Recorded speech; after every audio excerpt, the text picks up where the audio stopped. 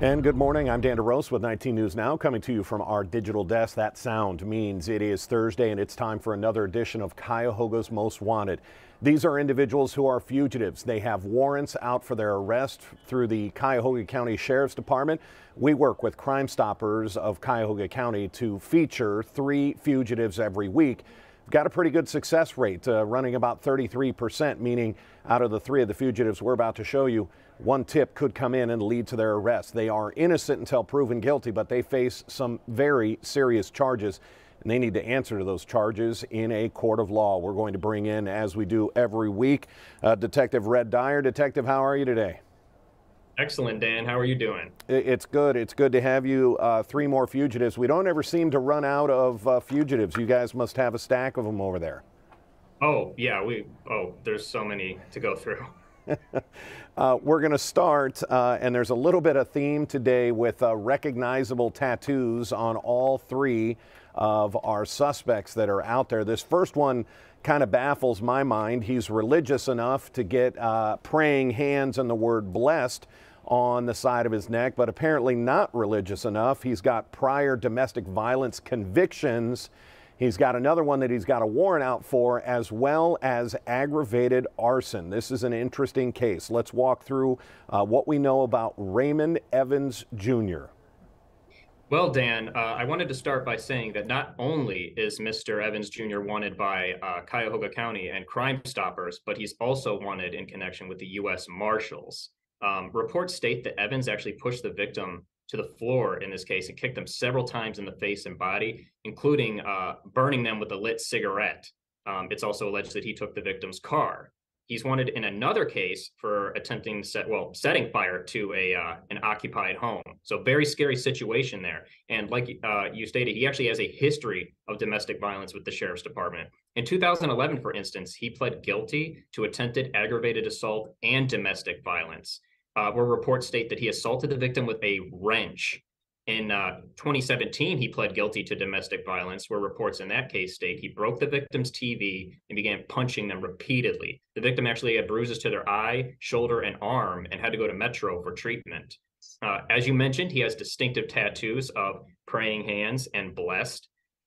He should be considered violent and extremely dangerous. He has a criminal history dating back to 2003 with our department, and also has a warrant with Cleveland for arson.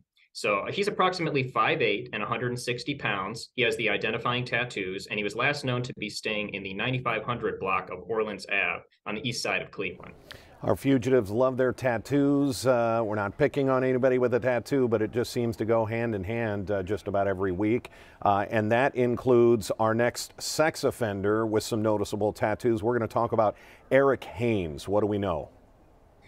Well, Dan, Mr. Haynes is required to register with the Sheriff's Department as a Tier 1 offender due to a 2017 plea to attempted promoting prostitution.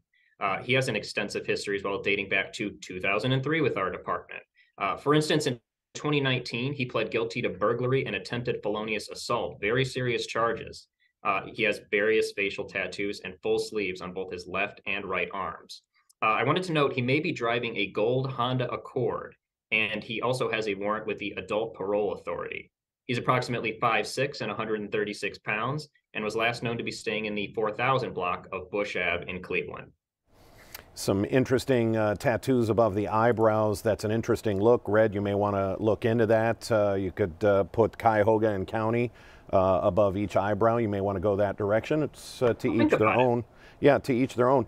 Next up, another neck tattoo fugitive. We've got Augustin Hernandez Jr. What do we know? Well, Augustin Hernandez Jr., may be known also as Carlos Ortiz. In 2022, he pled guilty to aggravated theft and receiving stolen property, meaning of a motor vehicle, meaning he was found with a stolen motor vehicle, in 2 separate incidents. In one case, reports state that Mr. Hernandez took the victim's car, which was a 2014 Chevy Traverse, while they were sleeping. Reports also state that he stole several electronics and 2 large TVs from a local business in another case. He has the distinctive neck tattoos of musical notes, and he also has an active warrant with Brooklyn for petty theft, so a little theme there.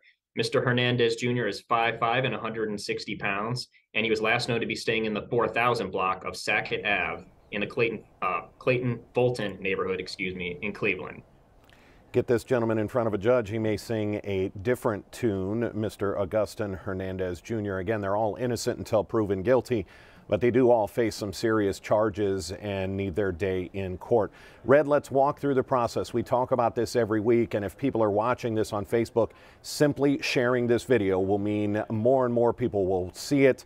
It may get to just the right person who can call in a tip for an arrest. That helps clean up our community. These are individuals, as you've seen, they have multiple convictions. If they are out on the street, who knows what they're doing? Why should people not be afraid to call in a tip to Crime Stoppers? Well, Dan, like I like to say every week, we don't have caller ID. We don't take your name or phone number. It's completely anonymous and everything's referenced through a tip number. And in the beginning, I remember you mentioned that we have success with this program, which is true. And even the tips that we get that don't lead to an immediate arrest are still valuable information on these subjects. Like we discuss every week, people with warrants tend to not want to be found, so they often move around. Every tip we get is valuable to us. And it's important to know that, Red, you've developed a message for some of these individuals and a message for our viewers. What do you want to share? It's that crime doesn't pay, Dan. Crime Stoppers does. Absolutely does. You could be eligible for up to a $5,000 reward if your tip leads to an arrest. And think about what you're doing to help your community by getting some of these individuals off the street and into a courtroom. Detective Red Dyer, as always, thank you for your time. We know you're busy. Thanks for joining us today. Thank you, Dan. All right, take care. Wanted to bring you this week's Cuyahoga's Most Wanted. Again, this has become an incredibly successful tool for Crime Stoppers of Cuyahoga County, the Cuyahoga County Sheriff's Department, and here at Cleveland 19 News. We are committed to helping clean up our streets just as you are. If we have any other breaking news, we're going to bring it to you here on our digital platforms. We have our 11 o'clock news starting in just a few minutes on CW43. Then you can see our, actually, I don't think we have new news today. I think we have NCAA basketball. It is March Madness tournament time. So our news is going to be interrupted from time to time. I'm Dan DeRosa with 19 News Now. Have a good weekend. Have a good St. Patrick's Day and be safe. 19 News is everywhere. Download our CTV apps and follow us on social media